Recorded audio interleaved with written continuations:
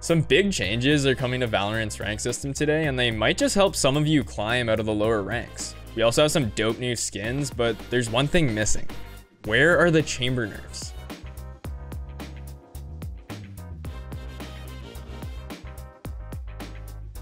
Before we get into the video, I just want to remind you guys to check out our Twitch channel where Liz has been hosting her NA VCT watch parties. On Friday and Saturday, we'll find out which two teams will be representing North America in Copenhagen, so it's pretty hype. Alright, so last week we showed you all the new map, Pearl, and after playing it all weekend, I can honestly say that it's pretty fun, but there's a lot more to today's update than just a new map.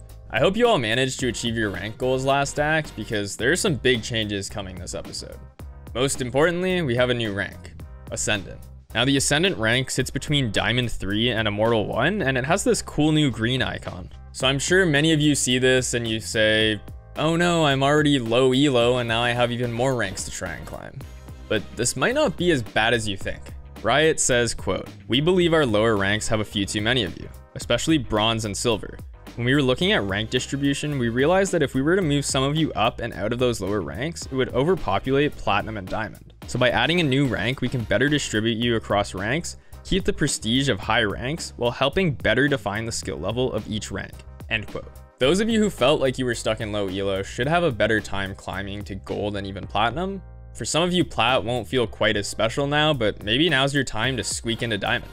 I think this is a great change. As someone who finished the act in low diamond, but definitely played with and against a lot of boosted immortals, I'm happy to know that they're gonna have a much harder time trying to get back to that rank. In fact, this change should benefit just about everyone except for those who struggled to hit and maintain Immortal 1. Bruh. With the new rank, the highest you can possibly place is Ascendant 1 instead of Diamond 1, so high elo players will likely start their grind there. They will also need to hit higher MMR targets in order to hit Immortal and eventually Radiant. Here's what Tarek had to say about the rank changes. They're ascending into Radiant, yeah.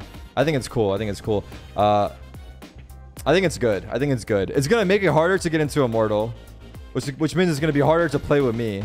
But the new map and the new rank aren't the only things coming with this update. We also have something that I love talking about, skins. The Prelude to Chaos bundle is easily one of the coolest skin sets we've seen for a while. Just look at these things. They sound f***ing incredible and the finisher is badass. If you've tried out the Blade of the Rune King melee, then you'll recognize the animations because they're the exact same, but the visual effects are pretty wild. Yeah, I'm definitely buying that.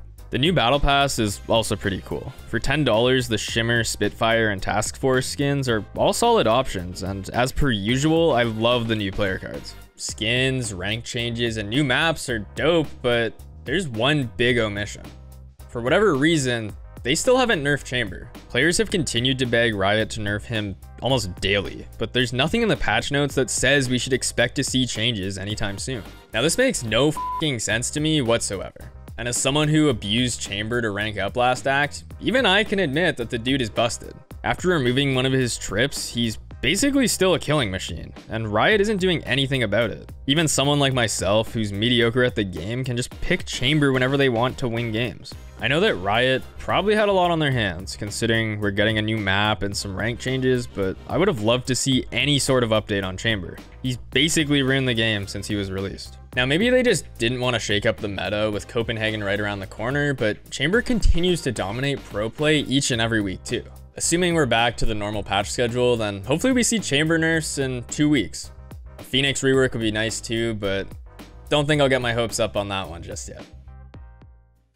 The amount of Immortal 1s I got, he just like I can tell you the difference between an Immortal 1 and a gold one. I had this Immortal 1 Yoru go like 2 and 15 in one of my games, and I'm like, bruh. Come on, man. Dude, these Immortals suck ass.